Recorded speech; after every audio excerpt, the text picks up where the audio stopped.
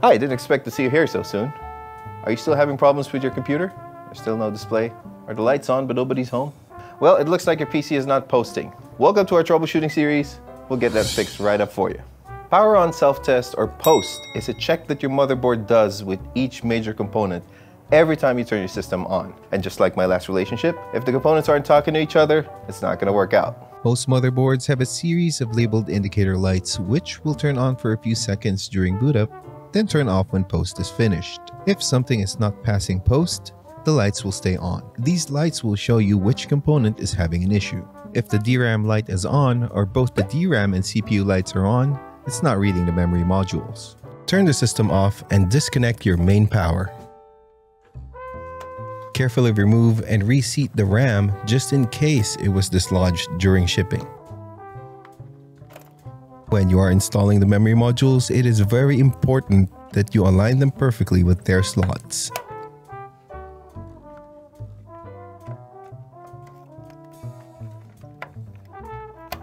If the VGA light stays on, then it's not properly communicating with the GPU.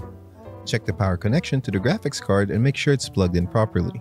If that doesn't work, proceed to reseating your graphics card as the next step. Remove the PCIe power cable that goes directly into the graphics card. Carefully remove the screws that secures the graphics card to your case. Don't forget to disengage the PCIe retention clips before removing the GPU. Failure to do so might result in damage to your PCIe connector. Follow the steps in reverse to get the graphics card installed back in your system. If reseating the GPU does not work, you can try to install the graphics card onto another PCIe slot to check for functionality. If that does not work, you can try to reset your BIOS. These can be performed in two different ways. First is to remove the coin-type battery that's on your motherboard. It's as simple as releasing the retaining clip and removing the battery from the holder. Wait about 10 seconds before reinstalling the battery onto the motherboard. The other method is to short the two pins found on your motherboard labeled CLR-CMOS or CLR-TC. Use a metal object to connect these two pins together for about 10 seconds. In this case, we are using a screwdriver to short the connection.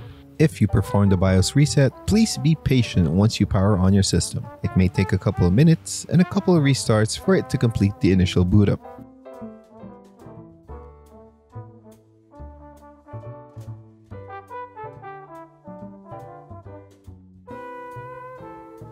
Hopefully we were able to correct your POST issues.